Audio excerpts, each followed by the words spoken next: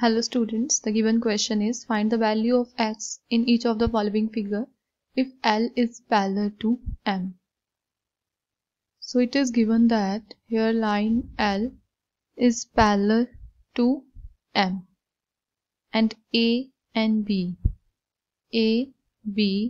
here are transversals for line L and M.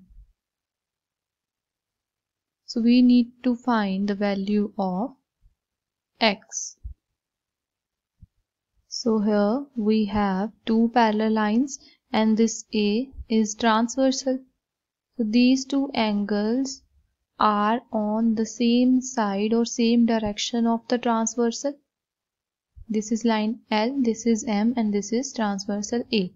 And these two angles, this x and 100 degrees, these two are on the same side of the transversal and in same direction. So therefore x will be equal to 100 degrees, and these types of angles are known as corresponding angles. So x is corresponding to 100, so these two angles are equal. X is 100 degrees. I hope this is clear. Thank you.